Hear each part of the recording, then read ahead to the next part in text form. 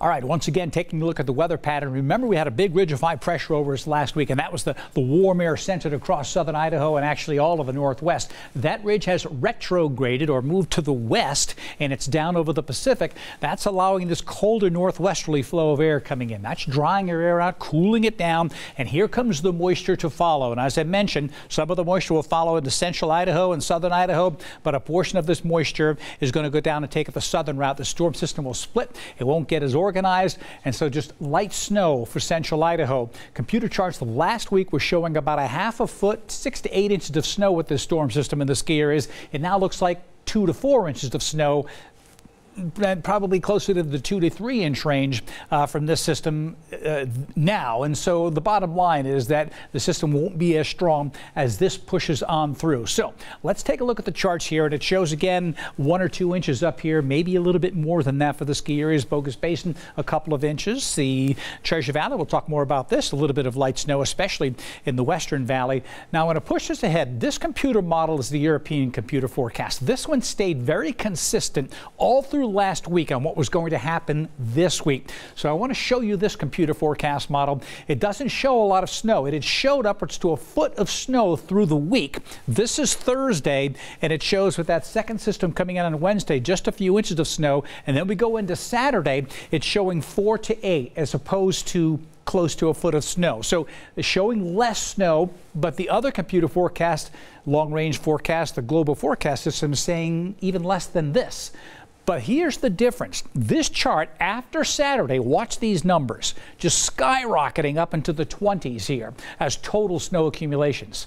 The global forecast system is not even saying much of any snow next week. So the bottom line is there's a lot of variability in the computer models, and so that means uncertainty. We'd love to see this come through, but it's probably not going to be this much. It's likely to be somewhere in the middle. And so when we take a look at the two computer charts here, again, we see about 4 to 6 inches of snow through this week. That's it in the ski areas now. And then it diverges where almost nothing falls in this global forecast system, but the European computer model showing upwards to 22 total inches. So as we get closer, I'll try to unravel the details for you. In the meantime, this is what could happen tomorrow. Near Ontario, Weiser, some icy spots, potentially slick spots in the morning.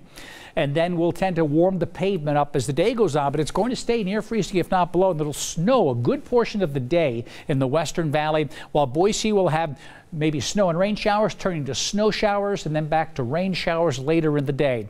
And as far as the Sun Valley forecast is concerned, you take a look at the numbers here. Not a lot of snow, but a little bit of snow coming in on Wednesday and maybe a little bit more snow coming in on Saturday and Sunday. Quick check at the Treasure Valley forecast for tomorrow. The blue represents snow, and so I do expect snow showers, and then mixing with or changing to rain depending where you are. The Western Valley will probably stay colder longer, and then it'll be milder in Ada County eastward, where we'll have more likely rain showers. The Boise Mountains likely to see snow showers, a couple of inches, maybe 1 or 2. Again, 1 or 2 inches of snow, about 1.5 inches in the McCall area for tomorrow. And the Stanley Sun Valley area, we see temperatures staying in the 30s. Most of the snow showers will be north and west towards Stanley, with Sun Valley maybe getting a few flurries. Here's the extended forecast now. It shows the rain showers and snow showers for tomorrow. We get to 40, dries out Tuesday, rain showers Wednesday, and then it gets colder with a chance for some snow showers on Friday morning. And so this is something to watch as those low temperatures drop down again, and a chance maybe for some snow showers on Saturday.